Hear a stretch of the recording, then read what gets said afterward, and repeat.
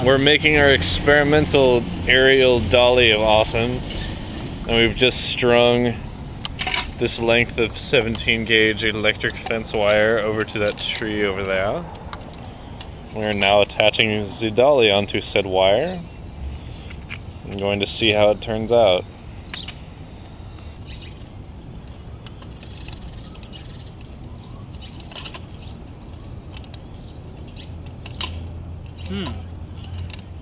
Seems we have a problem. Hang on.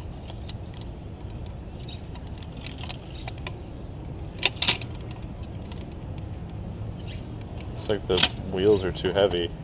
Yeah. Or too top heavy.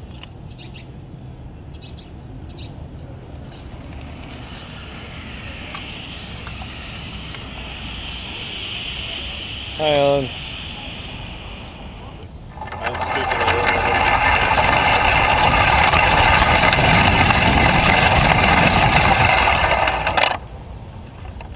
Trying it again, but we put a textbook on top of the dolly to try and weigh it down so the wheels don't jump the tracks. This time we're just going to let it run freely. Yes. And it's probably not going to work, but we're going to try it anyway. I think I'll make it a decent distance.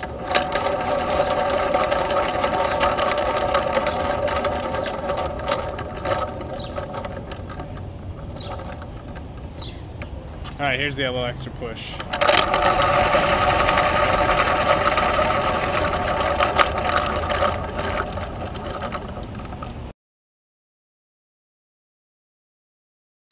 Alright, we're here with the Camea Dolly on wires. We're gonna see how it goes without the camera on it. There we go. It's got a calculus book to help weigh it down so that the pulleys stay on the wires. And it's wrapped up with tie-down straps to keep it tighter on the tree and keep the wires taut. There's another tree down there. And here we go.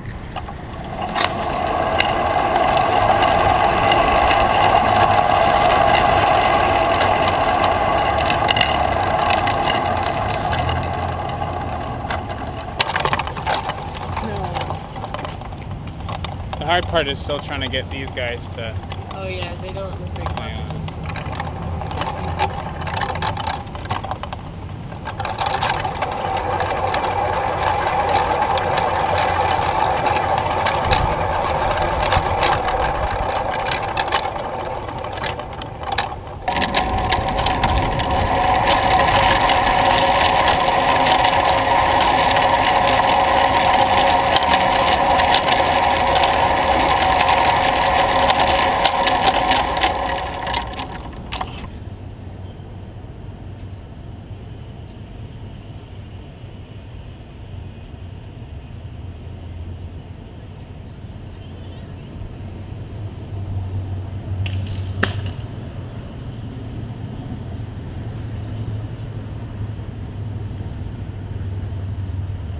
Alright, so what happened there was, when I was packing it up from yesterday, there was a small kink where it went like this.